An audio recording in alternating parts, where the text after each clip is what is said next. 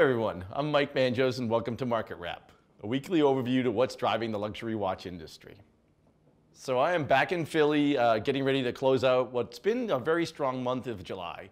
And I had a great weekend. My weekend actually started on Friday, which is always a nice way to start the weekend. And the best part of it was I got to deliver a watch and actually meet a client for lunch. I forgot how much of a treat sitting down face to face, chatting watches, family, drinking wine really is.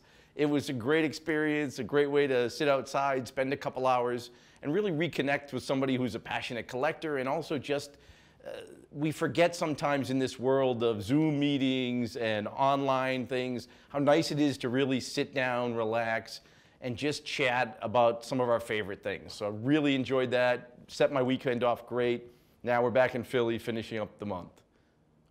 I came back this morning and we had 3 watches we loved a lot this week. And this week was a very busy week and I had really hard time picking my 3s, but this is what I came up with. So the first one is an IWC, the Big Pilot, but it's the lefty. Now this is a watch that just got released in 2019. They made 250 pieces, and if you've ever worn a Big Pilot, they're awesome looking, but that onion crown will leave you a mark every time. So this being on the opposite side makes it super comfortable to wear. It's a great gray dial. Love that piece, limited edition to 250 pieces. I'm sure it won't last very long. The second piece we came in with this week was the Lange Sohne Moon. Now the Saxonia Moon's been out for a number of years, but in 2018 they came out with a rose gold version with the black dial. Rose gold black with that moon phase, it just pops. Absolutely gorgeous watch, one of my favorite Langes, super classic. Again, will not last long in the collection.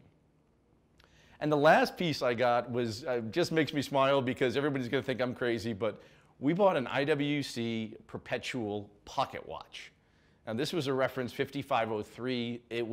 I'm having a hard time finding a lot of details on it, but it's a big 55 millimeter steel Perpetual pocket watch with a white dial. They made 1,000 pieces in a limited edition. Nobody uses pocket watches. I will probably never wear a vest again in my life, but I love having them. I love playing with them. The movement's amazing. It's just one of those cool collectible pieces that if you're a watch guy, it's hard not to make you smile. So I love having that. Lord knows how long we'll have it because I don't know who else besides me is gonna fall in love like this, but it's just a great piece that made me smile today. So I also came back today to a big pile of Langes on my desk. And anybody who knows me knows I love Lange. I came in this morning, I had 5 different variations that we purchased last week. I never get sick of playing with Langes. Everybody knows I have a great love affair with them. I believe it's one of the best buys in watches today and that most people overlook. Even here at WatchBox, Lange gets overlooked as Journe, Rolex, AP, Senda, take all the oxygen out of the room. Those are much sexier brands, more talked about, it's all over social media. But when you really dive into Lange and look at the detail, look at the value, look at the quality that's involved, it's hard not to fall in love.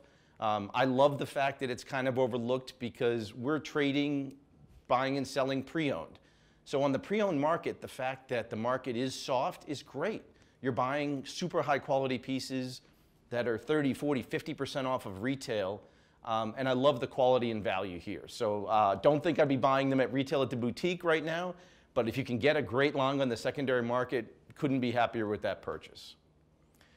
We're also watching very closely because the Swiss franc has been spiking against a weakening US dollar.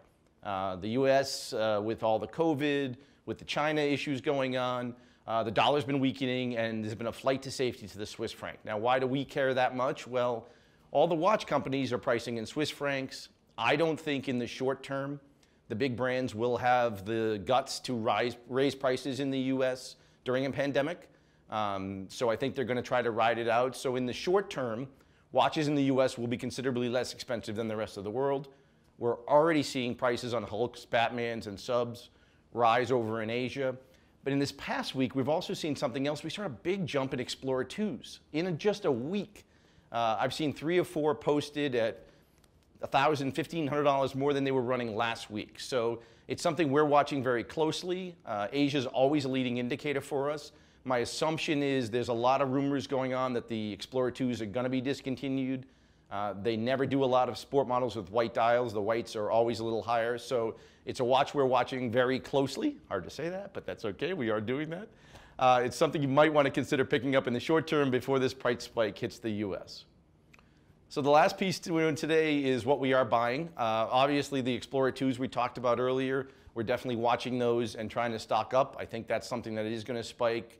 Good chance they will upgrade the movement and change the reference at the end of this year. We're also really chasing the Lange lumens. Lumens were made in 3 or 4 different models, very limited. Every one I'm buying is going out very quickly. I think that's another watch that's going to spike in the short term. And the last thing we're seeing a huge amount of action on is gold Daytonas. So everybody talks about steel Daytonas, whether it's zenith movements, whether it's ceramic bezels, but very quietly the golds have been creeping up. On the bracelet, on the strap, we see a lot of activity on the rubber straps for the summer, but even the golds on the bracelet we see a lot of strength on, so that's something we're also watching. Thanks for watching. Remember to like, comment, subscribe, and share. And always feel free to reach out to our team with any questions or inquiries about anything you see here.